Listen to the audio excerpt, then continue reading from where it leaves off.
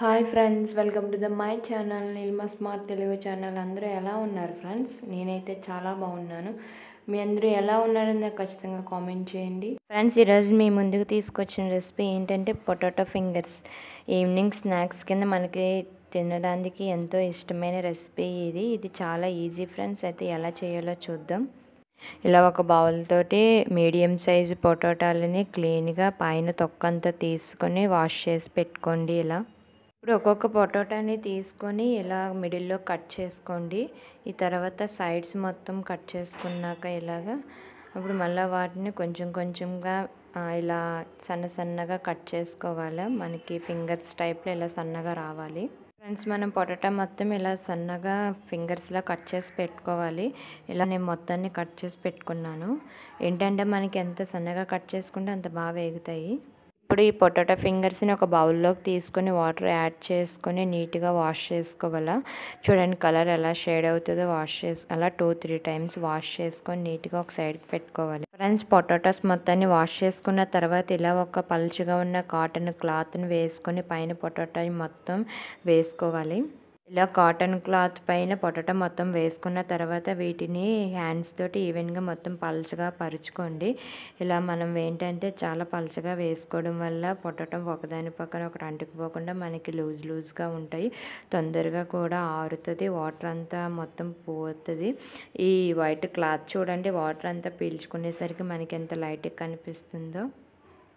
Friends, ఇప్పుడు కొంచెం సేపు ఆరిన తర్వాత ఇలా క్లాత్ని 2 సైడ్స్ ఇలా పెట్టేసి మనం క్లాత్ మొత్తానికి ఇలా స్ప్రెడ్ చేసుకున్నట్టయితే లోపల ఉన్న వాటర్ అంతా పూర్తిగా పోయి మనకి ఈ ఫింగర్స్ అనేవి చాలా పొడిగా రెడీ అవుతాయి. చూడండి ఎంత బాగున్నాయో. వాటర్ అంతా ఇంకిపోయింది మనకి. ఇప్పుడు చూడండి, బ్రష్ చేసి చూస్తున్నాను నేను. ఇలాగా ఇరిగిపోకుండా మనకి ఉంచితే ఇలా వంగినట్టు కనిపిస్తుంది. చూసారా? ఇలా ఉండాలి. ఫ్రెండ్స్, ఇప్పుడు ఆరిపోయిన ఈ ఫింగర్స్ని ఆ క్లాత్లో తీసుకొని ఇలా ఒక బౌల్లోకి సెపరేట్ చేసుకోండి. మనకి చాలా పొడిగా ఉన్నాయి. చూడండి, ఇలా ఆరబెడితేనే బాగుంటాయి. ఫ్రెండ్స్, ఇలా పొటాటో మొత్తం మనం బౌల్లోకి సెపరేట్ చేసుకున్న తర్వాత 2 స్పూన్స్ కార్న్ఫ్లవర్ తీసుకోండి. ఇందులోకి 2 స్పూన్స్ రైస్ పౌడర్, వరిపిండి అంటాం కదా, వరిపిండి తీసుకోండి. దీంతోపాటు మనము కొంచెం ధనియాల పౌడరు, కొంచెం పసుపు కూడా యాడ్ చేసుకోండి. మసాలా పౌడర్స్ కూడా యాడ్ చేసుకుంటే టేస్ట్ బాగుంటుంది. కొంచెం గరం మసాలా పౌడర్ యాడ్ చేసుకోండి. ఇప్పుడు సాల్ట్ యాడ్ చేసుకోవాలి. సాల్ట్ అనేది టేస్ట్కి తగ్గట్టు యాడ్ చేసుకోండి. మీరు ఏ టేస్ట్ అయితే ఎంత సరిపోద్దో చూసి యాడ్ చేసుకోండి. ఇప్పుడు మొత్తం మిక్స్ చేసుకోండి ఇలా స్పూన్ తోటి. ఇప్పుడు ఈ మొత్తాన్ని మిక్స్ చేసుకోండి. మనకి స్పూన్తో అది మిక్స్ చేసుకోవడం కన్నా హ్యాండ్తో మిక్స్ చేసుకుంటే నీట్గా మిక్స్ అవుద్ది. వాటర్ అది యాడ్ చేసుకోకుండా ఇలానే మిక్స్ చేసుకోండి. కొంచెం మిక్స్ చేసుకున్న తర్వాత ఒక స్పూన్ కారం యాడ్ చేసుకున్నాను.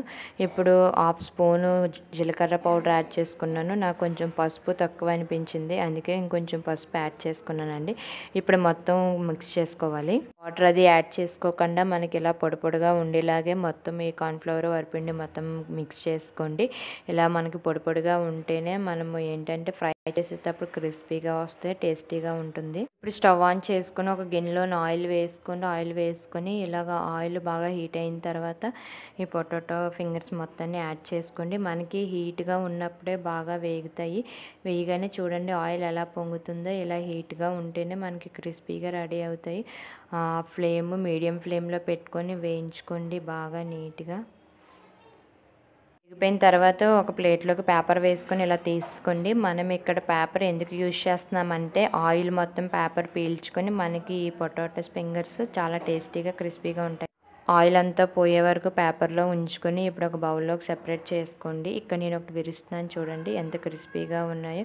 చాలా క్రిస్పీగా ఉన్నది ఫ్రెండ్స్. టేస్ట్ కూడా చాలా బాగుంది. మనకి క్రిస్పీనెస్ ఎందుకు వచ్చిందంటే మనం వరిపిండి యాడ్ చేయడం వల్ల ఇంత క్రిస్పీగా ఉంటాయి. నెక్స్ట్ ఈ పొటాటోలోని వాటర్ అంతా పోయే వరకు మనం మొత్తం ఆరబెట్టుకోవాలి. అలా ఆరబెట్టుకోవడం వల్ల మనకి క్రిస్పీనెస్ కూడా వస్తుంది.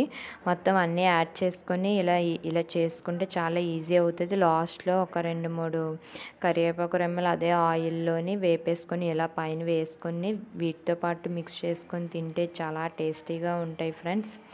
అంతే, రెడీ అయిపోయింది ఈ పొటాటో ఫింగర్స్. చాలా ఈజీ అండ్ సూపర్ టేస్టీ అండి.